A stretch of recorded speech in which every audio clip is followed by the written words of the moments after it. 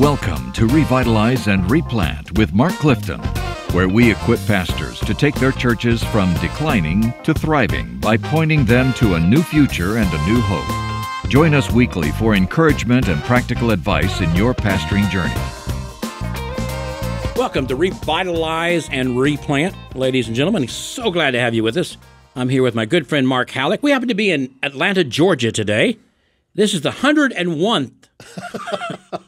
101? 101. I like one. What is it? 101st. 101st. But I like 100. Does that sound right? 101st? That sounds odd. Well, now we've been saying this so much. I know. It's the 101st episode. It's 101 episodes, ladies and gentlemen. All right? That's what it is. And we're glad to have you with us. Today, we're going to look at 5 findings about church conflict. And then the next episode, we'll look at 5 more findings because there are 10 findings about church conflict. And I don't care where you serve. I don't care what part of the country you're in. I don't care how big your church is, how old your church is, how bright your church is, how dull your church is. There's conflict. Yep. Why do we have to figure out how to deal with conflict in the right way? Why is this so important? Because it never ends. Until we get to heaven, there's always going to be all kinds of conflict. We're broken, we're fallen creatures, right? There was conflict in the first century church. Yep. And there's always been conflict. The issue isn't whether there will be or won't be. The issue is how do we navigate that in a way that glorifies God and that actually the conflict becomes a catalyst for blessing. Let me give you a basic ground rule for this, a basic example. We talked about this yesterday in our meeting here. I'm with Mark and our entire Replant team, and we talked about this yesterday. That really the entire movement of missions in the New Testament began not with Antioch, but with the persecution of the Christians in Jerusalem that obviously forced many of the people to flee and take the gospel with them around the known world. But what caused the persecution? Well, I remember a long time ago, Charles Cheney was my leader here at the Old Home Mission Board when I was in my 20s. Many of you remember Charles. He was one time president of Southwest Baptist University in Bolivar. And I remember one time Charles was doing a Bible study, Mark, and he read that story in Acts where there was disunity between the Greek and the Hellenistic widows over the distribution of food. Now, I've heard this all my life, but this is how he said it. And he took a little bit of liberty with the story. He kind of said, I'm going to give you a possible story that was taken alongside when this happened. This is what he said. He said, I can imagine a conversation between 2 priests at the temple. And they said, did you hear about that new religious sect that follows Jesus that was crucified? And the other priest says, yeah, it's just one of dozens. They come and they go every day. They won't be here in a few years. He's dead. It'll all be over soon. And then a few days later, those same 2 priests are talking, and one of them says, oh, you know that new religious sect that follows Jesus? I have a neighbor, and her mother-in-law is in that group, and she's a widow, and she's a Jewish widow, and guess what? The Jewish widows and the Greek widows, they're at each other again. And the other priest says, well, it won't be long now. That'll be the end of that group. Nothing's going to survive those fightings. And then all of a sudden, a few days later, those 2 priests are together again, and he says, you're not going to believe this, but I heard those widows are together, and they love each other, and the group is growing. And the other priest said, I think I'm going to go check this out, because this is what the Scripture says, Mark. After they came together over that disagreement, then many of the scribes and priests became believers. And I believe what my brother Charles Cheney said, that was a living testimony, that if people can get along like that, there's something unusual happening there. That's right. And what Satan meant for evil, conflict, God used for good, because there wasn't a martyr until after that happened. Interesting. Because the church was not a threat really until the priests and the others began to join. The priests, the scribes, and the priests. That's right. And then they martyred Stephen, and then they persecuted the church, and then the church dispersed, and then the missionary movement began. All of that to say, conflict is part of who we are, but God can use it for His glory if we navigate it correctly. Amen. That's so good. Okay, so let's look at these 10 findings about church conflict. Here's number 1. Conflict is sometimes about issues, but it's often about personalities and preferences. It's almost always about personalities and preferences. Do you remember when Paul is writing to Timothy in 1 Timothy, he says, And he wants you to remain and teach sound doctrine. And he also said, so that they'll quit arguing over endless myths and genealogies. Yep. Now, nobody knows what that is. But if it was a doctrinal issue, Paul would have come down on one side or the other. Yes. Basically, they're arguing over things that don't matter and don't have any eternal significance. And that's what we spend most of our time arguing over. Yeah. We don't like the temperature in the sanctuary. We don't like the way the pastor dresses. We don't like how loud the music is. We don't like the schedule. We don't like that they quit having 2 services because I like to come to 8 o'clock, and now I only have one choice. Yes. We could go on and on and on. Most conflict is not over a major theological issue. Right. It's over a personality. I don't like that youth leader. Yep. I don't like the pastor's wife, or it's over preferences. Yeah, I mean, Lawless says some people are naturally cantankerous and others have wrongly elevated their preferences to a priority.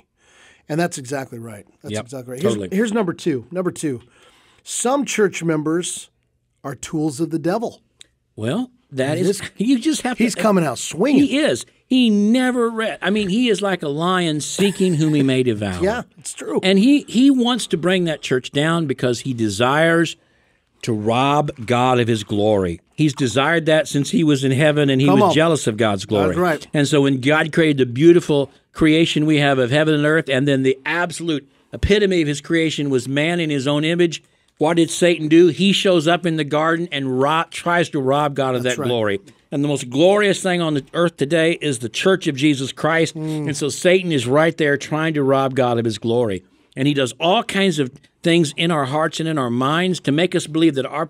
Remember when Martha went into where Jesus was teaching? Here she is interrupting a rabbi. You just didn't do that, let alone a woman interrupting a rabbi, right?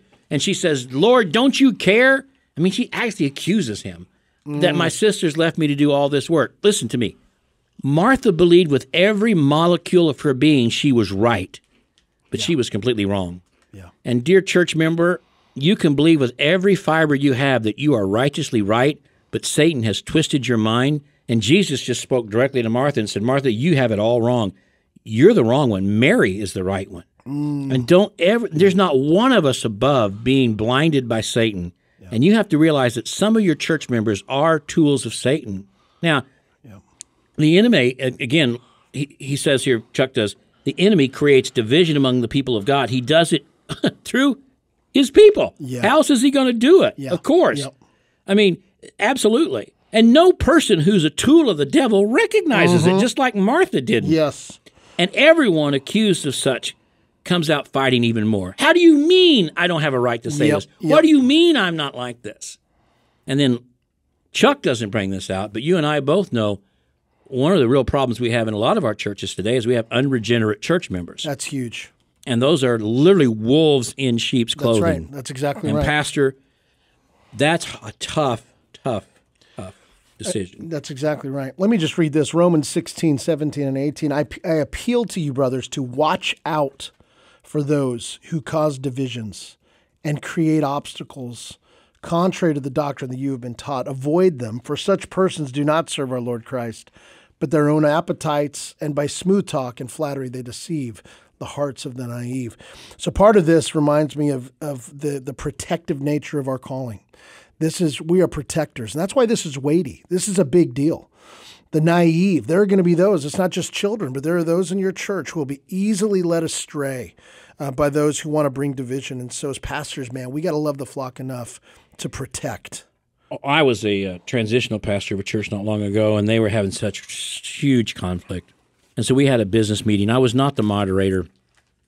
The poor moderator was up there just trying to keep things under control. And it got out of hand. And people began to stand up on one side of the church and actually yell across to the people. And they got into a yelling match. And there were children present. And I just couldn't handle it. So even though I wasn't a church member, I was a transitional pastor, and I wasn't the moderator, I just went up and took the microphone from the moderator, and I just rebuked them all and said, you've got children sitting here, and this is what they're learning of what the church is going to be like.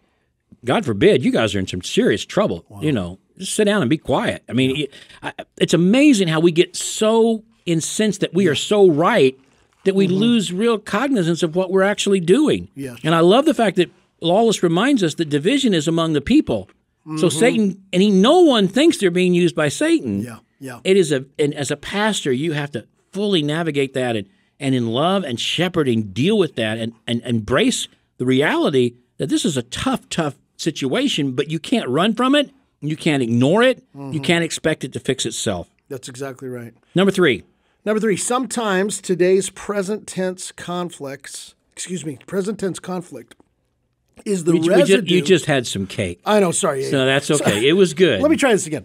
Sometimes today's present tense conflict is the residue of yesterday's past tense issues. Isn't that true? Man, that is really good. Sometimes we just sort of sweep things under the rug. We just move on, and yet beneath the surface, we have never come back together. Yep. We have never asked forgiveness of one another. We've never dealt with the core issue. We just cover it up and fake until something happens, and that door gets jarred open, and all that stuff comes back out. Yep. And if you're a pastor that wasn't there when it first happened, you're going, where did all this come from? Yes. I didn't know any of this. Right. And you step on all these landmines you didn't even know were there. So a lot of times, and that's why it's so important to deal with issues up front. Our good friend, Claude King, has a wonderful book. Are you ready? Put this in the show notes, Mr. Bierman, please. It's called Come to the Table. And it's reality that we're not supposed to come to the Lord's table until we are ready to confess our sin and be one. You know how many times we take communion because it's the communion Sunday in most Southern Baptist churches. It's once a quarter because we don't want to do it too often. Yeah. Now, we do take the offering every Sunday. Yep. No problem with that. No problem with that being too often. But communion, we can't do that too often. I'll get all kinds of heat for that. But we take communion maybe once a month or once a quarter. But we take communion and we can still be mad at each other. We come to the Lord's table. That's a big deal. That's a really big deal. Paul says there are some who are sick and dying among you because you came to the table with sin. Yeah. And so in Claude's book, he really helps us take some time, weeks before our communion, to make sure that our hearts are right, that we don't have anything against a brother. It's called Come to the Lord's Table. Pastor, maybe you use communion and say, you know what, we got communion coming up in about a month. We want to go through this study to make sure this time we're truly ready to take communion and maybe use that as a chance to help deal with some of these past issues that people need to get beyond. Because the Lord cannot bless the church like he wants to until we are one in him. It's also why I think corporate prayer is so important. Because, man, it's hard to stay angry at somebody when you're on your knees. Yes. You know what I'm saying? Right. And so when we prioritize congregational prayer, we're not only empowering unity in our church, but we're also putting a hedge of protection from the enemy who wants to destroy and bring division. And so we need to be praying for one another as well. Number 4, a track record of short-term pastorates is usually evidence of a problem with the people in the church more than it is a problem with pastors. Can I just say, if you're in a church right now and you've had pastors of less than 3 years, maybe 3 of the last 4 pastors have been there for less than 3 years, take a moment and ask yourself, what is wrong? Because, brothers and sisters, that is not normal. Well, it may be more normal than we like, but it's not healthy. Let me put it to you that way. It shouldn't be normal. It is perhaps more normal because there is a pretty short tenure among pastors. Yeah. It is not healthy.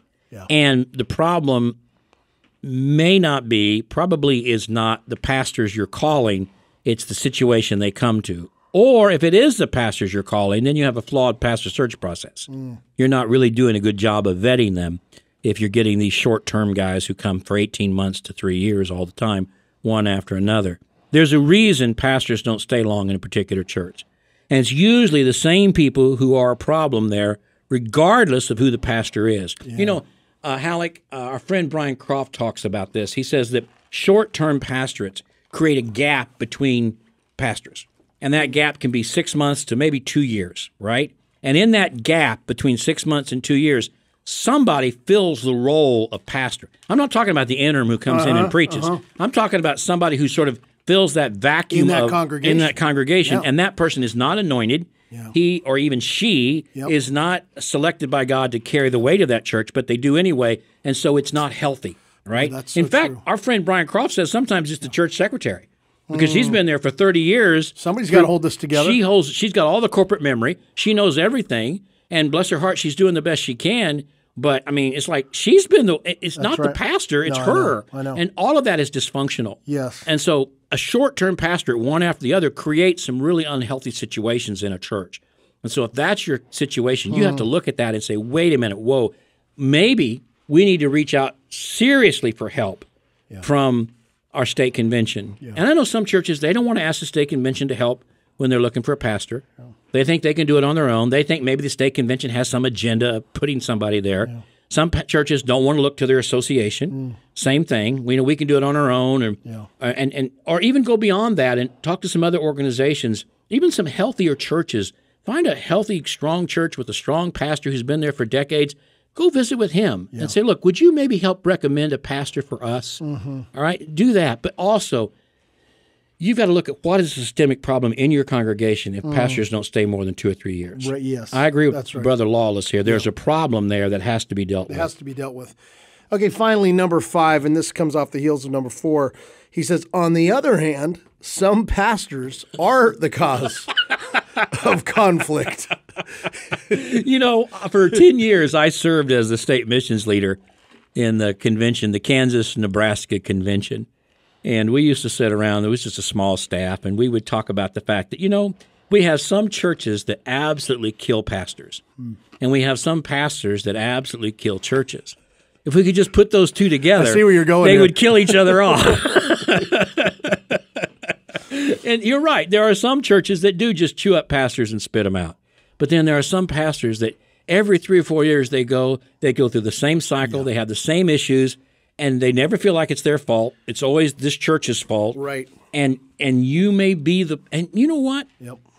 Not everybody who wants to be a pastor is called to be a pastor. Yes. Say that again. Not everybody who wants to be a pastor is called to be a pastor. And I will say one of the hardest things in my life is to have a man who desires deeply to pastor. It's like his heart's passion. And I know he can't. Yeah. Now, how do you say, Clifton, you know he can't? I guess I probably don't know 100%, but I haven't. I know he can't. Can I just be honest with you? All right. You've watched him. I've watched him. I've observed. I've observed him. Yep. It's not like I'm just making it. It's not like because he doesn't dress right or whatever. I sense that's, and it's so hard for me to tell him and sit down and say, brother, let me tell you something.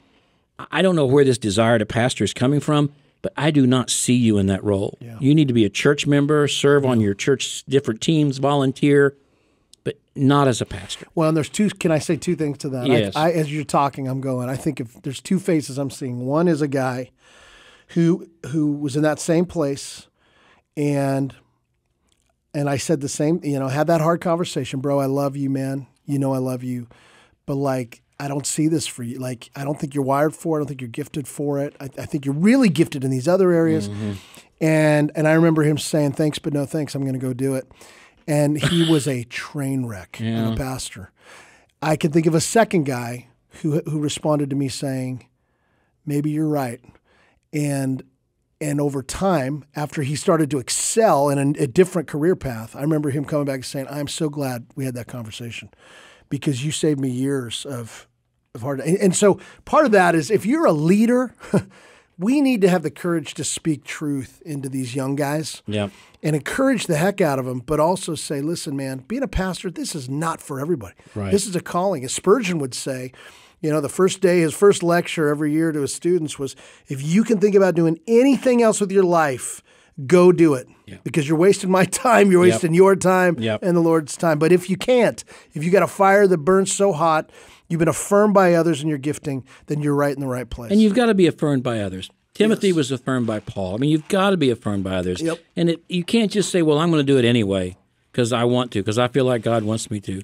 But the last thing when we said that, on the other hand, some pastors are the cause of conflict, here's a red flag. If you are unwilling to consider your own role in conflict, that may be a problem. I think anytime there's conflict in a church, and perhaps it ends with your leaving, you have to sit down and say, what was my role in that? Yeah. Or how did I not even handle the conflict correctly? Because I promise you, in every conflict in a church, Jesus has a way out. He has a way out. And did I not follow that way? What did I do wrong? What did I do incorrectly? Yeah. And I think it's a great time to autopsy those situations, guys, so that you don't go to your next church and repeat that very same pattern over and over. Yes. We tend to have patterns in ministry, and some of us, I always say, I'm a better date than I am a mate. I'm better on the first few. I'm better when you first get to know me. You're incredible on the front end. Yeah, on the front end. But man, long term, I don't know so much because again, you can promise a lot, you can propose a lot, you can have a lot of great expectations people like, but then if you don't follow through with those things, they become disappointed.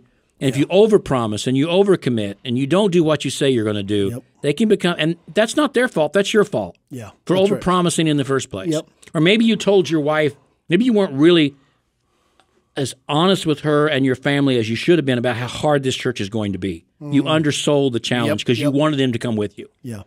And when they get there, it's much harder than you told them. That's on you. Yes. So you have to see what is my role in this conflict. Yep. Wrap us up and take us home. Okay, buddy. I've got to recommend a book that I think is incredibly helpful in light of this last one. It's called The Peacemaking Pastor, and it's by Alfred Poirier. And it's specifically, if you're familiar with Peacemaker Ministries and The Peacemaker, I'm trying to remember the author of that. Do you know that book? I do not, no. It's a best-selling book called The Peacemaker. Anyway, but The Peacemaking Pastor kind of builds off that.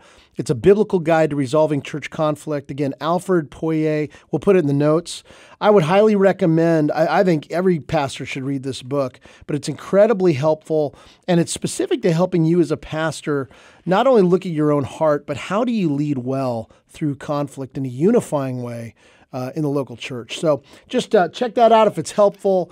And man, that's all I got. Well, not tomorrow, but whenever the next podcast is. It's coming. In a couple of days, we got part 2 of this. So we have 5 more issues of conflict in the church and how to deal with it. We all need help with conflict. It never goes away. But what Satan means for evil, God can use for good. We want to be here to help you grow your church, grow your ministry, live life better. Where do we point these guys? Let's give them, let's highlight a few things real quick. Our website. Yep. churchreplanters.com. That's plural, churchreplanters.com. And why should I check that website out? Because my picture's on there. Of course. And I got some videos on there. Beautiful man. No, I'm just kidding. I want to see you. I'm just kidding. On that website, we do have some great teaching videos. We have some amazing blogs. There's actually a health, there's a health church survey, church health survey you can take there. Yep. There's actually, if you want to be a replanting pastor, there's a survey you can take there.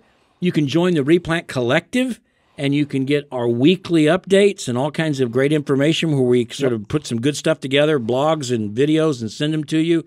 All kinds of great resources. Our team at NAM, the North American Mission Board, the Replant team, has put all of this together to serve you. That's right. That's the bottom line. And so that is a website that there is gold all over that, and a lot of people don't know about it. That's right. And so we want to direct you in that. Churchreplanters.com, and then subscribe to this podcast and listen to us and share with other people. And hey, put it in the notes, man. Tell us how you want us to change or what are the things we can do. We want to listen to you. Topics you want us to Topics, songs you'd like us to sing. Hey, we like to sing. We would sing. That's right. Old gospel songs. We'd be glad to sing some Southern gospel hits for you.